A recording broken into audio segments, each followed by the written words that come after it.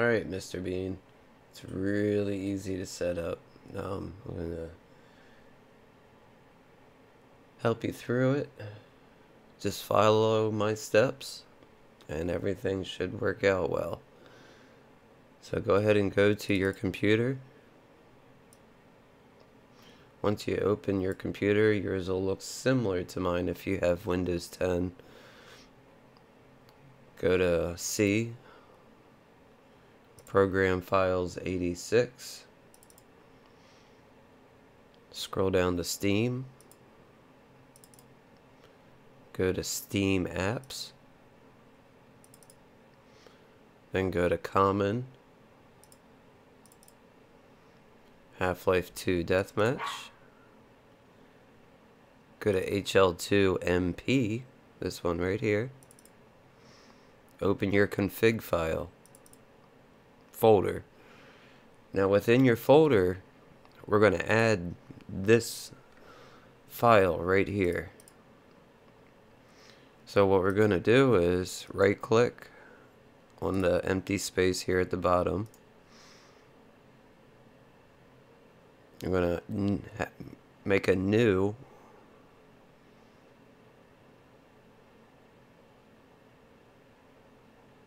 text document. Okay.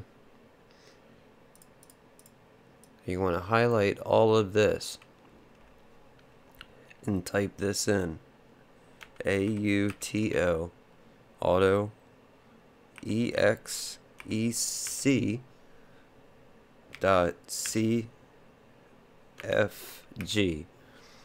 That's exactly what you want to enter. But I'm going to put a 3 right here for me, just to help you. Don't put that 3 in there.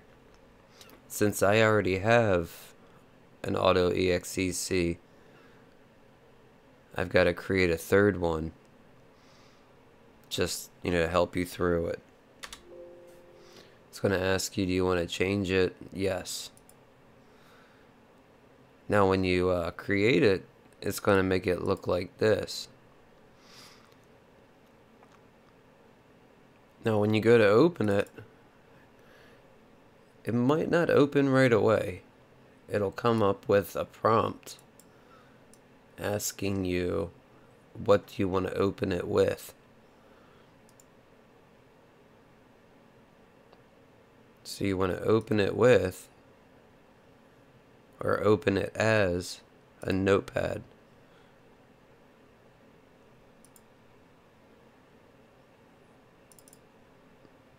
Now when that opens, go ahead, take that line that I gave you, or those 2 lines. I'm going to copy them, going to paste it. Now in this autoexec, that's where you can put up like all your binds, all your tweaks for the game, all that good stuff. Also in this file, that's where you're going to put your propping binds too. So if or when you want to do that, just let me know and I'll help you get your propping binds set up also. But once you get that entered in there, go ahead, click File, Save, and then close it out. You can close all this stuff back out.